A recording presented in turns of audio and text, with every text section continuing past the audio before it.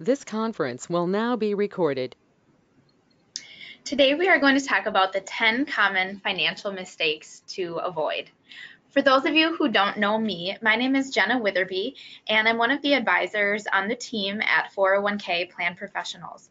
We focus 100% of our time on corporate retirement plans, serving both the plan sponsors who offer the plans as well as the employees who participate in them. So today's topic is a part of our quarterly webinar series. We take about 15 minutes and talk about a variety of different topics, not just particular to the 401k.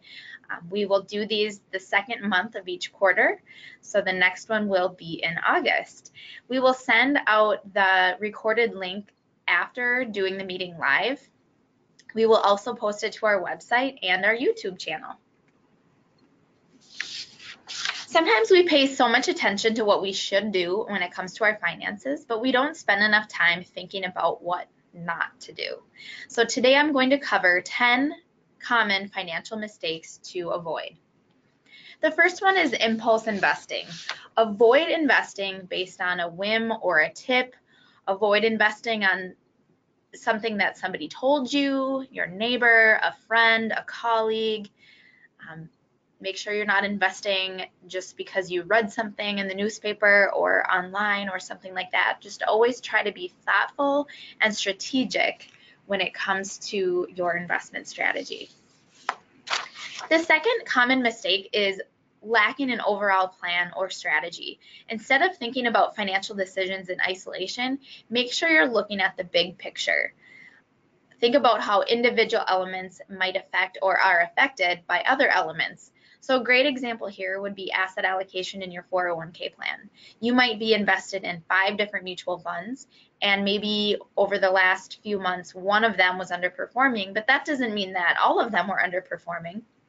So you have to look across all of your investments, also all of your accounts. So you might have a 401k account, but you might also have a pension or an IRA at your bank. So you have to think big picture when it comes to your investment strategy. Saving for retirement should be one of your top priorities, especially if your company matches you, but even if they don't, you need to be saving money for retirement, putting money aside from every paycheck. And through the 401k, deductions can be made very simple for you because they're done automatically through a payroll deduction system, so you don't have to think about doing it. Time is definitely your friend when it comes to saving for retirement and investing in general. So compound growth, in other words, earning interest on your interest, is one of the great ways to experience growth in your account. Simply put, the people that start saving earlier in life probably have to save less than somebody who started saving later in life, since they just have more time for their money to compound and grow. So the earlier you can get started, the better. The next common financial mistake is not paying attention to risk, because keep in mind, the stock market doesn't always go up. Therefore, we can't ignore risk. Risk and return tend to go hand in hand. In other words, the more risky an investment is, typically the more potential for reward. So in addition to keeping in mind your time horizon, your age, in mind when it comes to investing, you also need to think about your personal risk tolerance, because everybody's different. Are you more aggressive, more of a risk taker, more of a gambler? Or do you prefer slow, steady growth? You're more conservative. You don't like to take on a lot of risk. So there are risk tolerance quizzes out there, and you can ask us to help you. If you don't know what your risk tolerance is, you can do one of those questionnaires and kind of see where you fall. The next mistake is not diversifying. This is something that you should stay away from. The more concentrated your investments are, the higher the risk of loss. It's very important you manage your risk by owning a variety of different investments, just because different things do well at different periods of time. And you may have heard the saying, don't put all your eggs in one basket. That definitely stands true when it comes to investments. The next mistake is not working with your spouse towards the same goals. Couples should actively talk about their financial goals and coordinate their investment strategies as well as their budgetary practices. I know this can be a hard thing.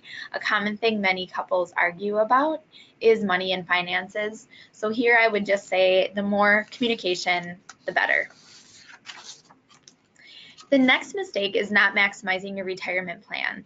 This can be detrimental to your finances. And as I mentioned earlier, saving should be one of your top priorities. Many companies offer a retirement plan, and some even offer matching contributions or profit sharing contributions.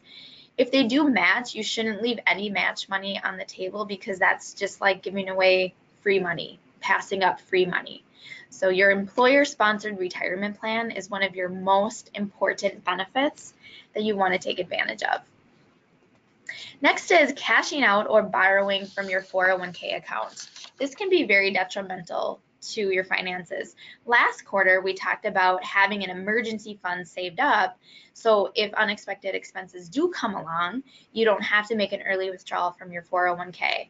Taking out money early from your retirement account can result in tax implications as well as a penalty tax. And we're actually going to be talking about this in more detail next quarter, so for the August webinar. Lastly, another common mistake is not following your investments. Yes, you can hire a financial advisor. Yes, you can ask people for advice, but ultimately it's us as individuals who have the responsibility for investments. So be sure that you stay in tune with your investments and ultimately decide the best strategy for you. So that's what I have for you today. Thank you so much for joining us or for watching the recording. If you have any questions at all, feel free to reach out to our team. And our next webinar will be the first week in August. Thank you.